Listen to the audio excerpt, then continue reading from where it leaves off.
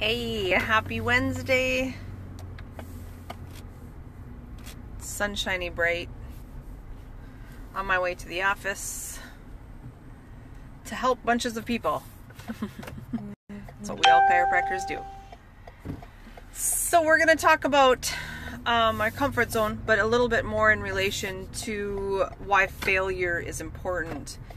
There are a few words that I say consistently to people that makes them cringe or puke in their mouth a little bit or give them the twirly birds, and it's failure. We are, as a society, very afraid of failing. And I love to do these when I'm inspired, and then to give a few tips for you to go dig in a little bit.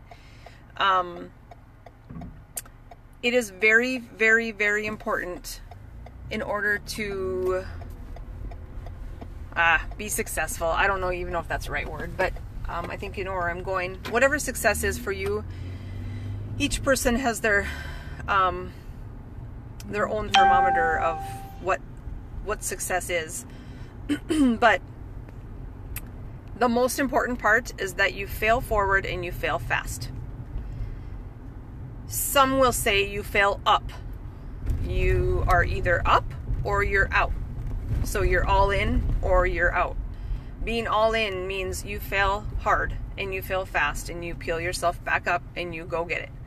I was talking to someone this morning about how it seems that, we go through these challenges, or you get out of your comfort zone and you feel like you've done that a few times, and you're like, hey, I got this. This is easy, and bam, next level happens. Know that the next level is all for the greater good of growth and making you a person that contributes more, that is greater, has a greater purpose in this world, and all those fluffy things that people say. But know that that's just a transition. So we get comfortable, and once again, growth only happens outside of our comfort zone. So we get comfortable, and as soon as we're comfortable, we're uncomfortable again. As soon as things level out, you need to level up. You need to challenge yourself into the next step. Whether you like it or not, don't make it emotional. Know that in order to grow, in order to become who you're supposed to be, who you've been put on this earth to be, it is a process. It's a journey. It doesn't just happen. If it all happened, we wouldn't be continuing to learn and do new things every day. So fail up. You're either all in or you're out. In order to be all in, you have to fail fast. Your comfort zone is the most dangerous place to be. It's the most limited place to be. It screws with your head, your mindset. You're not connected. You're stuck in fear. You're stuck in lack of whatever it is. If it's love, money, success, learning, peace, whatever it is for you, as soon as you're stuck in your comfort zone, you're not growing. So what I would do is write down where you feel like life is stagnant, or you're not happy with it, or, sometimes people don't follow rules of the road.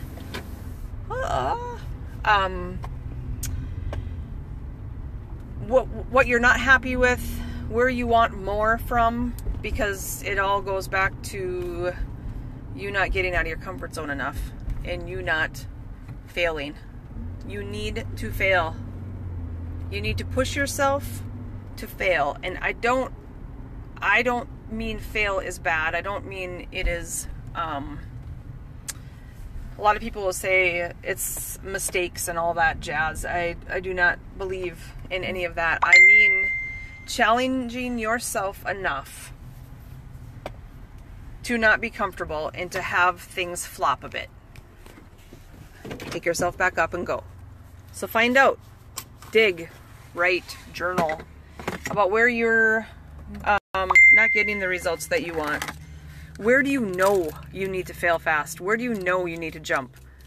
Where do you know you need to peel yourself out of that box that you've put in yourself in? It's all just mediocrity and victim thinking you don't deserve it, and you're not worth it and all those things. But so much healing and so much growth comes from just doing the work, just doing it, instead of asking your mentors, reading a book about it. You just have to do it. You have to experience it. You have to know what it's like to plow forward, to fall on your face, to get back up and do it again. That's what world changers do. And we're all supposed to be that. So go do it. Bye.